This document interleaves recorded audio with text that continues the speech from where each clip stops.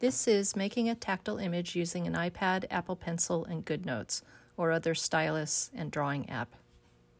So we're going to use an iPad to make an image that we can print onto swell paper and run through the PIAF machine in order to have a tactile graphic for our snake book. Right now I'm just using a page to demonstrate. We're going to put a snake picture up here. This is the print copy with a couple paragraphs on snakes, and it's from a book available on Bookshare. I'm doing an image search for snake. I put in snake blackline drawing. This is the snake that I want to use. I make a screenshot. I open up Goodnotes and hit New Document, and I want to choose Image.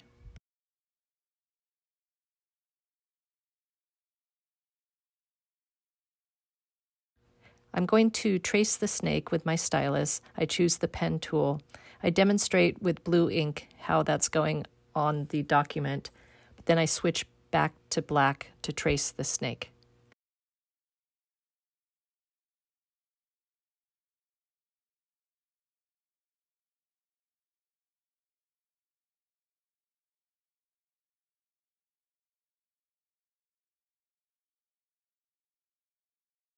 After I've drawn the snake, I'm going to use the lasso tool to grab the annotation that I just made. I choose lasso and then circle the image. After I've circled it, I get options up above, and I'm going to choose copy. Then I open up a new document and paste it, and there's my snake by itself. Now I can go ahead and print it.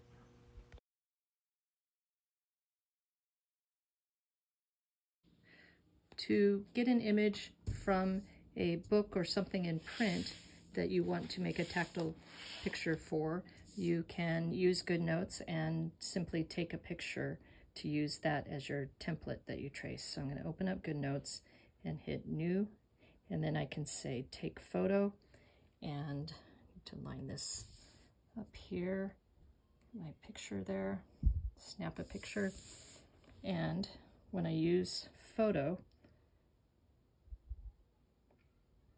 now that's a new document, and I can go ahead and do my tracing process. I'll demonstrate with some blue here. Okay.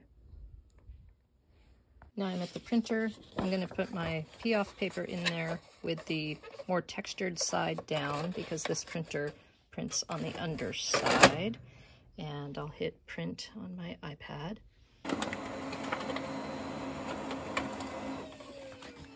There's my snake. Now I can take that to the PIAF or swell machine. I'm going to turn this on and run it through like this. Run it through.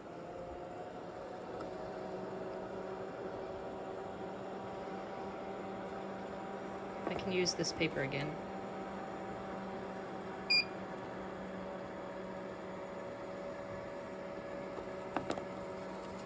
There's my snake.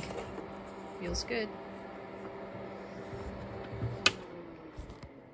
Now I have my little tactile picture of a snake. I want to put it on my page, and I want to glue this down in a way that's going to feel nice so there's not edges sticking up and that it will last a long time.